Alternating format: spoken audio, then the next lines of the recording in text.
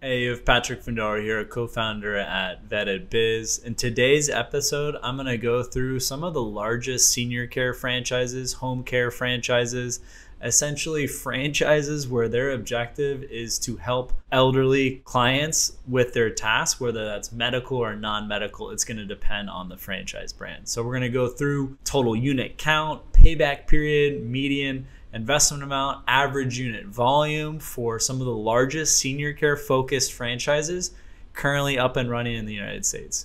We've got this data mostly from the franchise disclosure document from 2022 of these different brands, and it's reporting on information collected in 2021.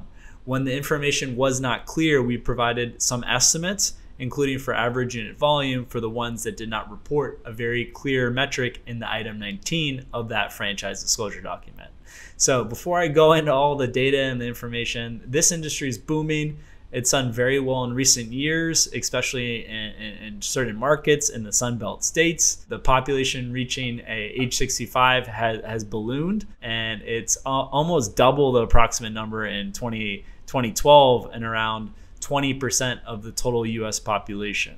So it's a huge addressable market. Almost 10,000 people on average turn 65 every day, and will be turning 65 every day for the next 20 plus years. The senior care industry is growing to meet this demand, and starting in 2018, American senior care business industry revenue has been growing at an annual rate of 3.3%. And I expect it to continue along this trajectory for the coming years. So there is no shortage of senior care franchises, but that's just because the market's huge, and there are some great players in the senior care franchise space where their franchisees are making millions of dollars a year. Just because you invest in a franchise where the average franchisee makes over $1 million does not mean that you're going to be one of the mid-pack. You could be on the low end and make just a couple $100 and barely scrape by. But that being said, if you get into a franchise system, the right senior care franchise where the bell curve's pretty concentrated and most people are, 80% are making around $1 million, I would be more comfortable with that than a franchise system where you have a couple franchisees making 5 million, 4 million, and you have a bunch of franchisees that are doing 800K, 200K, 300K, and it's kind of all over the place. The nice thing about investing in a franchise, depending on the brand, is that you know what you're signing up for, and there's uniformity to the system. So these franchises help with anything from out of the ordinary transitional tasks like random just chores that the seniors could have, up to moving, home, schedule organization, conducting estate sales. There's a new one, Blue Moon Estate Sales. That's a pretty interesting concept that is growing in the market. And that's just the last thing you want to deal with when a loved one passed. And I can definitely see that franchise filling that void.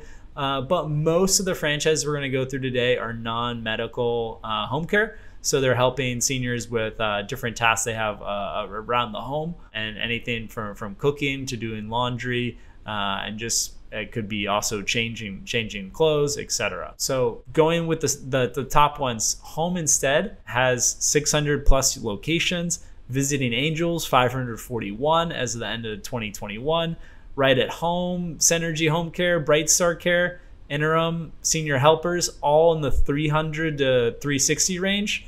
And then First Light Home Care starts to drop off 183 locations. Assisting Hands Home Care, 151. And then Touching Hearts Home, 68. This is not an extensive list. There's other franchises that are great, like carrying a brand that I recently interviewed the head of development as well as one of their franchisees. Golden Heart Senior Care, One Heart. There's other franchise options, a better solution that have anywhere from 5 to 30 to 60 locations that have good solid financials, but it's not part of the top, those giants that have been around potentially for longer and have grown to generally over 100 locations. Franchise midpoint for those franchises I just list out, on the low end, Touching Hearts at Home, 62,000, and going up First Light, 150,000, and then Interim Healthcare at 429,000. That has a physical build out part of their offering.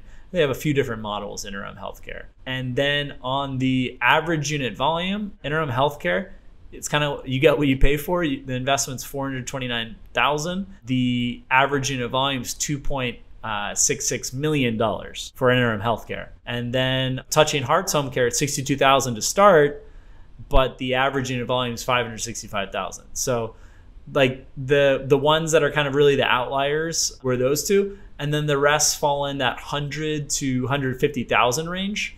And the average unit volume is anywhere from 1 to 2.2 million, depending on the system, with Home Instead after interim being the best at 2.2 million, and then Brightstar Care just below them at $2.17 million in average unit volume. Now, the franchise payback period, we estimate it's going to take anywhere from 1.5 to 4 years to recoup your capital investment, depending on which of those franchise brands you invest in, how you perform in an operator, as well as just the local market conditions for that senior care franchise. I hope you found this video informational.